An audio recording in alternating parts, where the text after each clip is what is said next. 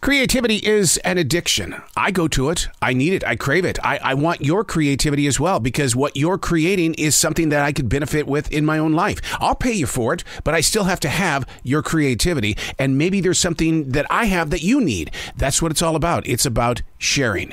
Unplugged, because we will always say yes to creativity. Totally uncut, because we all make mistakes. So turn it into a tool. This is Arroe Unplugged. Fueling the first steps of a new 24-hour adventure. It becomes what we make of it, right? Or do we even have that type of control? It becomes what we make of it. You know what research shows? That the availability of expecting during non-working hours causes stress and anxiety.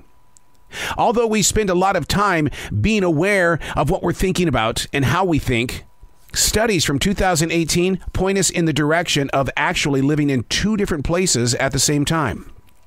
When one is performing a desired action, conscious thoughts about alternative plans occupy the mind. Which makes me wonder, what path am I truly trying to fuel here? I write before sunrise to help purify the thought process before beginning the well-planned out schedule.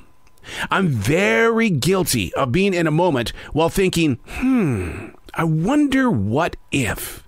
And it's in that area of the core transaction. That's where I run into fear, shame, doubt, and guilt. I don't stand by and allow negative energy to win. Knowing a thought has two sides is the physical act of being aware. Hey, it's Arroe. This is The Daily Mess, a chronological walk through an everyday world. I am a daily writer, being aware while your mind is thinking of something else. While you're listening, what are you really thinking about on the other side of your brain? While you're driving, while you're working, there's always two things going on at the same time, and that's where you get stuck. And it's like, oh my God, I'm such a failure. What am I going to do? Oh, how am I going to make my way through this? Who am I supposed to call? And you can't find somebody to help you. Well, help yourself out. Be a listener. Be aware. This is The Daily Mess.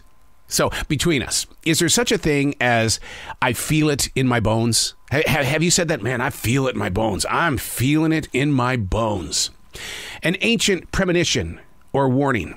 It first appeared in a Shakespearean production. Well, here in the South, we kind of add to that. When it's really super cold outside, it's cold to the bone. And when it is cold to the bone, you feel it in your bones. Do the bones actually really know? Do they serve as receivers of a message transitioning through life? The experience. Do you learn to trust it? Intuition versus actuality. Where do you go to trust? And what happens to those who've said, I love you to the bone? I love you to the bone. What happens when that bone breaks? Does it require a splint and or physical therapy? I know. A lot of open-ended questions in an age where something as solid as your bones is met with the term, well, we only live once. Do we rely on deep feelings? And how do you trust them?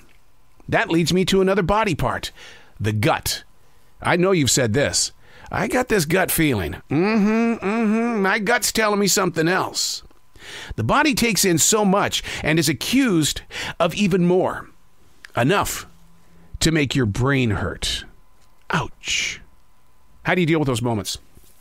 When you say things like, I feel it to the bone.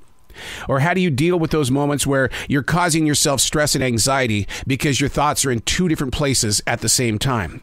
Now, because I'm a daily writer, I'm able to digest a lot of this. I take a lot of notes and I learn from those places where my mind is traveling. I was just with a comedian, and this comedian was so brilliant in his way of sharing stories. And I asked him if he was a stream thinker, and he said, yes, I am. I'm there. His name is Steve Trevino. He's got a special on YouTube right now. And the thing is that we talked about the process of taking what you're experiencing and just laughing about it. Don't take yourself so seriously. Yes, you're going to think in so many different ways. And as you move through your day, what you were thinking about at 7 a.m. is nothing compared to what you're going to be thinking at 3 p.m. So take some notes and find out who you were in the earlier part of the day and not compare it to the later you. What you do is you just take notes in just being entertained by you, because life is that. It's entertainment.